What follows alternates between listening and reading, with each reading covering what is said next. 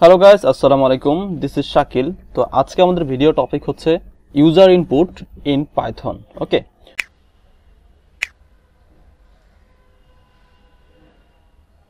so let's see example. Suppose x equal 10 and y equal 3, so z equal x into y. So finally I print z. So I run this code. Okay, output 30. Okay, so আমি x এর একটা value দিয়েছি, y একটা value দিয়েছি, finally এটা আমার multiplication করে আউটপুটটা দেখিয়েছে। কিন্তু ইউজার যদি চায় যে আমি আরও ভ্যালু দিয়ে দিয়ে চেক করবো বারবার, তাহলে আমার কোডের ভেতরে এসে আমার ভ্যালু চেঞ্জ করে দিতে হবে। এটা একটু টাফ। ওকে, সো সেক্ষেত্রে এই প্রবলেমটা সলভ করার জন্য আসছে ইনপুট ফাংশন। ওকে, তো ইনপুট ফাংশন ইউজ করে আমরা ইউজারের কাছ থেকে ইনপুট নিয়ে নিয়ে কাজ করতে পারি। সেটা কেমন সেটা আমি এখন দেখাচ্ছি আপনাদের। সো আমি আর এবার ডিরেক্ট ভ্যালু দিব না কিছু, তো আমি এবার ইনপুট ফাংশন ইউজ করব। তো ইনপুট ফাংশনের ভিতরে আমি যা দিব সেটাই ইনপুট নেবে। ওকে, সো আমি এগুলো কেটে দিচ্ছি। সো এই কোডটা যদি আমি এখন রান করাই তাহলে আমি দেখব কি, তো দেখেন এখানে ফাঁকা। ওকে, সো এখানে কিন্তু ফাঁকা, কিন্তু বাট আমার কনসোল কিন্তু আমাকে চাচ্ছে যে আমি যাতে একটা ইউজারের কাছ থেকে ইনপুট দেই। ক্লিক করব, দেখেন একটা অপশন চলে আসছে। আমি সাপোজ দিলাম 40, তারপর আর কিছু শো করতেছে না, বিকজ আমি তারপর আর কিছু লিখি নাই। ওকে, যেহেতু আমি ইনপুট ফাংশন দিয়েছি, দ্যাট মিনস একটা ইনপুট নিয়েছে এখানে। ওকে, সো এটা আরো সুন্দর করে আমরা লিখতে পারি এখানে। ওকে, সো আমি এখানে একটা মেসেজ দিয়ে দিচ্ছি, suppose inter any number. So আমি এটা ফাইনালি প্রিন্ট করাই, প্রিন্ট এক্স। এবার দেখি কি আসে। ওকে, ইন্টার এনি নাম্বার আমি দিচ্ছি 4। ওকে, 4। ওকে, দ্যাটস ওয়ার্ক। এখন আমি চাচ্ছি যে এটা যোগ করব, সেক্ষেত্রে আমি আরেকটা ভেরিয়েবল নিচ্ছি y। তো y এর ভেতরে আমি আবার ইনপুট, সো এখানে আবার মেসেজ দিচ্ছি ইন্টার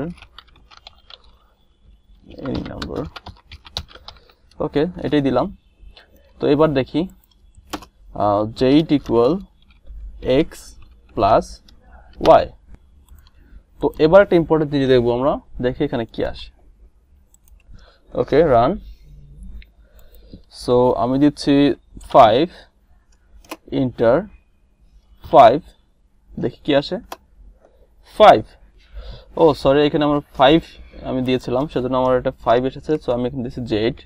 তো এবার দেখি কি আসে। ওকে, সো 5 ইন্টার 5, ও মাই গড, 55। একটা উইয়ার্ড একটা আউটপুট আসছে, কারণ 5 প্লাস 5 এখানে আসার কথা 10, আসছে 55। কিন্তু কেন 55 আসলো? তো আমরা যখন ইনপুট ফাংশনের মাধ্যমে এভাবে কোনো একটা ভ্যালু নিব, বা কোনো এবিসি বা কোনো একটা লেটার বা যাই নেই না কেন, সেটা স্ট্রিং হিসাবে নিবে। ওকে, সো আমার এখানে যে 5 নিয়েছিল সেটা স্ট্রিং হিসাবে নিয়েছিল। এটাও একটা স্ট্রিং, এটাও একটা স্ট্রিং। কিভাবে সেটা বুঝবো যে এটা আসলে স্ট্রিং কিনা? সো আমি এখানে টাইপটা শো করতেছি, টাইপ অফ জেড। এটা আমি প্রিন্ট করাচ্ছি, দেখেন, তাহলে বুঝতে পারবেন যে এখানে আসলে এটা কি। তো দেখি ইন্টার এনি নাম্বার 5 5। ওকে, সো দেখেন ক্লাস স্ট্রিং। তো এখানে আমার যা নিয়েছে সব কিন্তু স্ট্রিং, ঠিক আছে?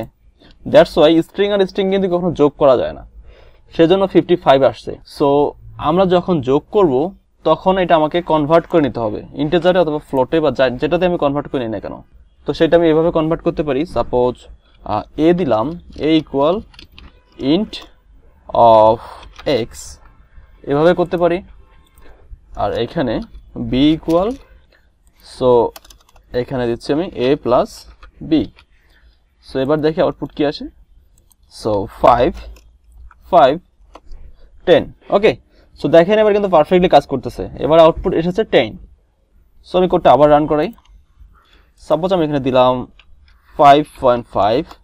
সো এখানে ইরর আসছে। কেন ইরর আসছে? এটা ইরর আসার কারণটা হচ্ছে আমি কিন্তু এই প্রথমে যে ডেটাটা নিয়েছিলাম সেটা কিন্তু আমি ইন্টিজারে কনভার্ট করছি। ওকে, বিকজ এখানে দেখেন আপনি, আমি কিন্তু দিয়েছিলাম 5.5 ফ্লোট টাইপের ডেটা। ওকে, সো ইন্টিজার আর ফ্লোট কিন্তু সেম ডেটা টাইপ না, যেহেতু আলাদা ডেটা টাইপ, সেজন্য এখানে ইরর আসছে। সো সেম কাজটা আমরা এক লাইনে যদি করি তাহলে দেখেন কি আসে, ইন্টিজার। সো আমি এই কাজটা এক লাইনে করতেছি। ওকে, সো এইটা আমার লাগবে না আর। ওকে, সো আমি কেটে দিচ্ছি, দেন এইটা আমি ইন্টিজার দিচ্ছি, ইন্টিজার। ওকে ওকে, সো আমি এটাও কেটে দিচ্ছি, দেন এখানে আমি দিচ্ছি এক্স প্লাস ওয়াই। সো আমি কোডটা রান করাই। ওকে সো 5 5 ওকে 10 তো এখানে আমাদের ইম্পর্টেন্ট থিং হচ্ছে যদি আমি এখানে ইন্টিজার দেই তাহলে ইন্টিজার টাইপের ডেটা নিবে ইনপুট হিসেবে যদি আমি এখানে ফ্লোট ভ্যালু নিয়ে কাজ করতে চাই মানে 5.5 বা 5 সামথিং এই টাইপের ফ্র্যাকশন ভ্যালু নিয়ে কাজ করতে চাই সেই ক্ষেত্রে আমাকে এখানে ফ্লোট করে নিতে হবে ওকে সো ফ্লোট এখানেও দিচ্ছি আমি ফ্লোট তাহলে আর এই প্রবলেমটা হবে না এবার দেখেন সো 5.5 দেন 5.9 সো আউটপুট এসেছে 11.4 সো এইখানে যখন আমরা ফ্লোটে কনভার্ট করে নিয়েছি তখন ফাইনালি ফুল রেজাল্টটাও কিন্তু একটা ফ্লোটে এসেছে ওকে সো ইন্টিজার নিয়ে যখন আমি কাজ করব তখন ফ্লোট ভ্যালু ইউজ করা যাবে না বা যখন আমি স্ট্রিং নিয়ে কাজ করব আমাকে স্ট্রিং ইউজ করতে হবে তখন ইন্টিজার দিলে আবার সেটা নিবে না ঠিক আছে তো আপনি দেখেন আমি আবার রান করাচ্ছি এখানে দেখে সাপোজ এখানে এবিসি দিলাম দেখেন কি আসে এই যে এরর ওকে সো এই ডেটা টাইপগুলো অনেক ইম্পর্টেন্ট ওকে সো বুঝে শুনে আমাদের কাজ করতে হবে যে ডেটা টাইপ সো আমরা যদি ইউজার ইনপুট দিই তাহলে ওই টাইপের ডেটা এখানে কনভার্ট করে নিতে হবে ওকে সো এখানে কনভার্সনটা অনেক বেশি ইম্পর্টেন্ট সো এগুলোই ছিল ডেটা টাইপের একেবারেই বেসিক সো নেক্সট ভিডিওতে আবার দেখা হবে ইনশাআল্লাহ সে পর্যন্ত ভালো থাকবেন আসসালামু আলাইকুম